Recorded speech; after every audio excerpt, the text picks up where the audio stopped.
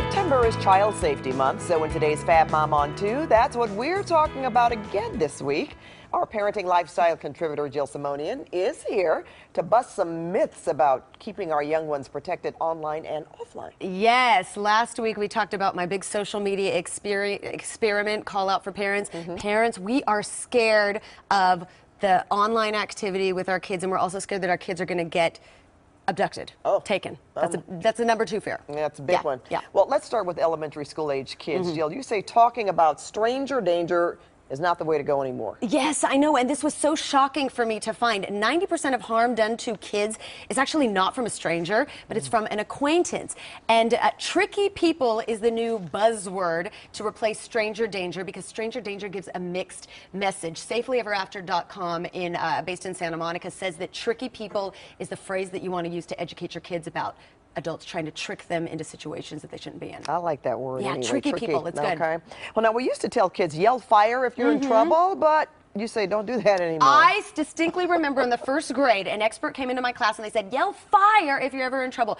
Here's the go-to phrase to tell your kids. Say, gotta check first, and run away fast. If someone says, oh, do you want to come with me? Don't tell.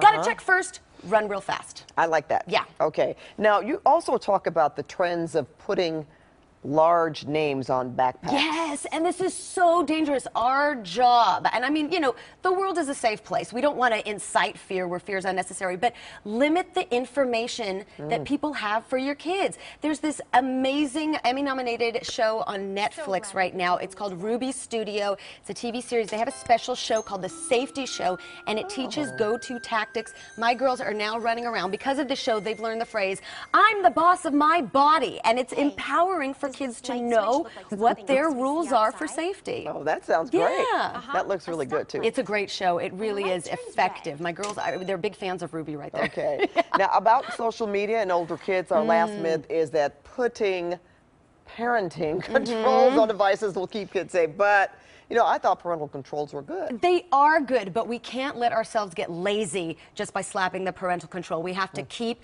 talking about the dangers of predatory behavior online. We got to teach the kids the language of what to recognize. It's not okay to ask, oh, are you if a stranger asks you online, are you a boy or a girl? What are you wearing? Teach those kids that that's not okay. That's not good. Yeah. Okay. Well, thank you so much, Sure. Jill. And we'll have more details about all of this on CBSLA.com. You can also head to our Facebook page to catch Jill's conversation about more child safety myths and solutions with actress Allie Landry. She's co-founder of the Celebrity Red Carpet Safety event. Yes. And that's happening this weekend? This weekend. I'll be there on Saturday. Get your tickets. All right. Can't wait. Thank you so much, Jill. Thank you. Always wonderful when you're here. Thank you. All right.